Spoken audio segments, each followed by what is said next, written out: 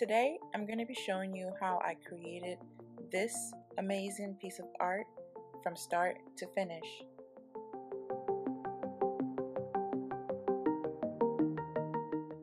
I actually go in with some black paint and smooth that out, working that into the canvas, then put some white paint over it to kind of get a gradient through my canvas.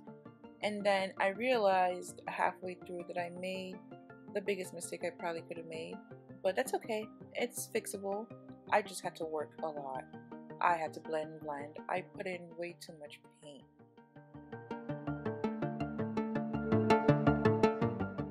Skip right over, and here I'm going to show you how I do my sketch.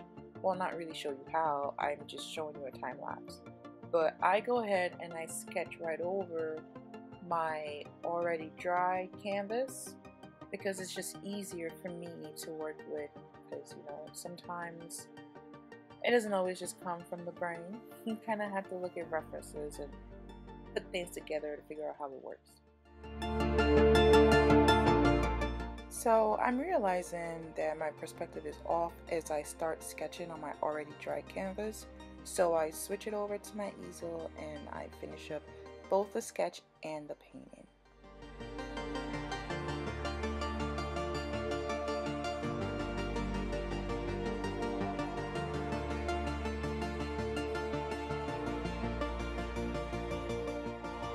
Guys, don't forget the corners. Don't leave them hanging, You gotta cover them up. It looks more professional when you have the sides painted or covered in a solid color or something. Don't just leave it and it looks half finished. It's part of the canvas. Paint it.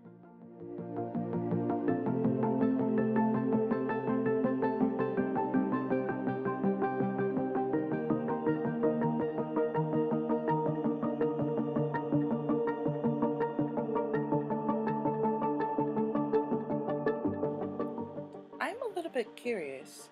I want to know what you think about this painting. Or better yet, I want to know how this painting actually makes you feel.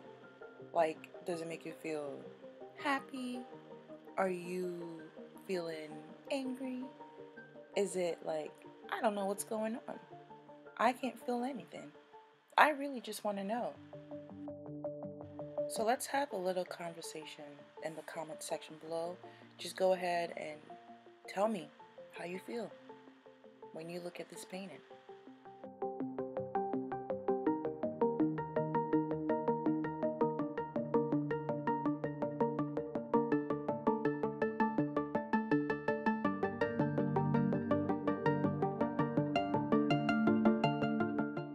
If you want to see more of what I have to offer, go ahead and hit the subscribe button, like and comment. Thank you and God bless.